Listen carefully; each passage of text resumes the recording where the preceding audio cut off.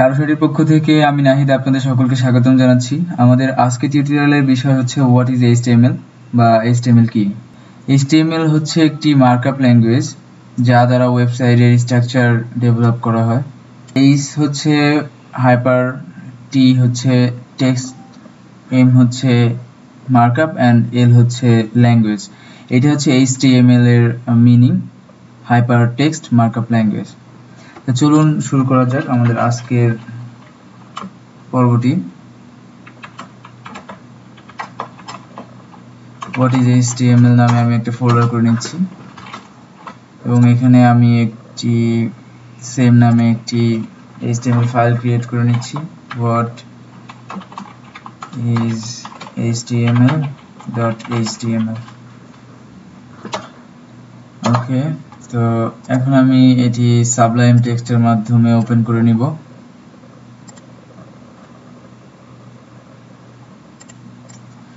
আমি সরাসরি সাবলাইম টেক্সটে আমাদের প্রজেক্ট ফোল্ডারটি ওপেন করে নিব।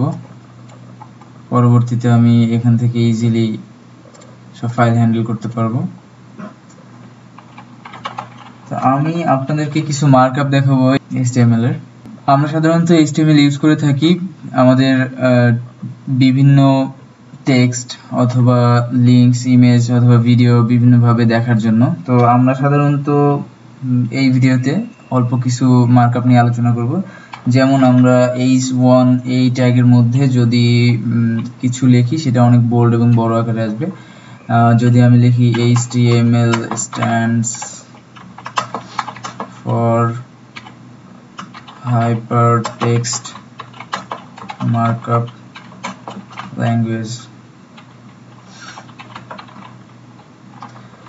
এবং সেভ করি, তখন আমি এটি ব্রাউজারে যদি লোড করে দেখতে যাই, আমি ফোল্ডারে যাব এবং ডাবল ক্লিক করব, ডিফল্ট ব্রাউজার দিয়ে ওপেন হবে।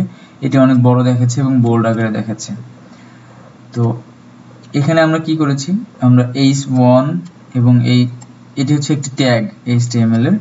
তো সাধারণত HTML এর প্রথমে পেজের শুরুতে ডক টাইপ HTML লেখা হয়। এটা হচ্ছে HTML5 এর একটা ডক টাইপ। HTML4 এর জন্য অনেক বড় একটা লিখতে হয়। তো আমরা সাধারণত এখন HTML5 ব্যবহার করি সবাই। তো এখন আর আমাদের এত বড় লিখতে হয় না। এটা হচ্ছে লেস দেন এবং গ্রেটার দেন, এইটার মাঝখানে HTML এর ট্যাগ লিখতে হয়।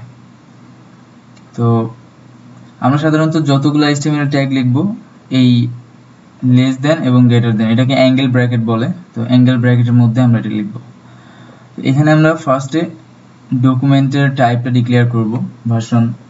তো ডক টাইপ HTML, এটা হচ্ছে HTML5 এর জন্য। দেন আমরা HTML ডিক্লেয়ার করলাম যে আমাদের HTML, এখানে HTML ট্যাগটা শুরু হয়েছে এবং এইখানে HTML ট্যাগটা শেষ হয়েছে। শুধুমাত্র চেঞ্জ হচ্ছে একটা স্ল্যাশ শুরু এবং শেষ। যেমন ধরুন আমি এখানে h1 লিখেছি, এখন যদি আমি h2 লিখি, h2 আমি এটা শুরু করলাম এবং এটা দিয়ে আমি শেষ করব। সেম ধরুন আমি এটা শেষ করলাম, বাট এটা শেষ করার আগে এখানে আমার h2 এর এখানে আমার একটা স্ল্যাশ দিতে হবে। স্ল্যাশ, এটা হচ্ছে শুরু এবং এটা শেষ, এটা শুরু এটা শেষ। এর মাঝে আমরা যা লিখব সেটা আমাদের h2 এই হেডিং ট্যাগের মাধ্যমে আমাদের এখানে আসবে। অথবা আমরা চাইলে এখানে p দিয়ে লিখতে পারি। p হচ্ছে প্যারাগ্রাফ ট্যাগের জন্য p। তো এটা আমাদের, এখন আমরা যা লিখবো সব প্যারাগ্রাফ আকারে আমাদেরকে শো করবে। যেমন আমি যদি একটা ডেমো লিখি অথবা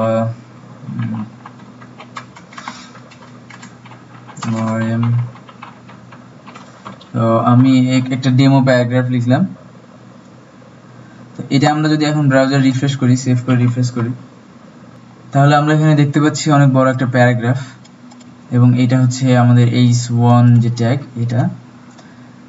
তো আমরা সাধারণত বডি ট্যাগের মধ্যে যা লিখবো সেটাই দেখতে পাবো, আর যেগুলো লিখবো সেগুলো আমরা দেখতে পাবো না। আমরা এই বিষয়গুলো নিয়ে আলোচনা করব। হেডের মধ্যে আমরা কি লিখবো, যেমন টাইটেলটা, এখানে আমরা টাইটেল ট্যাগের মধ্যে আমরা যা লিখবো সেটি হচ্ছে আমাদের এই ডকুমেন্টের এই টাইটেল এখানে দেখতে পাবো। যেমন ধরুন আমাদের এখানে ডকুমেন্ট লেখা আছে, তো আমরা যদি এটাকে চেঞ্জ করে লিখি হোয়াট ইজ HTML, তাহলে আমরা এখন দেখতে পাবো যে আমাদের এখানে টাইটেলটি চেঞ্জ হয়ে গেছে এবং হোয়াট ইজ HTML চলে আসছে। এভাবে আমরা এই ট্যাগগুলো চেঞ্জ করে দেখতে পাই। যেমন h1 থেকে আমি h2 করে দিব, h2 করে দিলে আমরা দেখতে পাচ্ছি এখানে আমাদের দেখতে পাবো এটা ছোট হয়ে গেছে অনেক। তো আমরা সাধারণত HTML ব্যবহার করি আমাদের বিভিন্ন ডাটা বিভিন্নভাবে রিপ্রেজেন্ট করার জন্য। পরবর্তী টিউটোরিয়াল দেখার জন্য আমন্ত্রণ রইল। ধন্যবাদ সকলকে।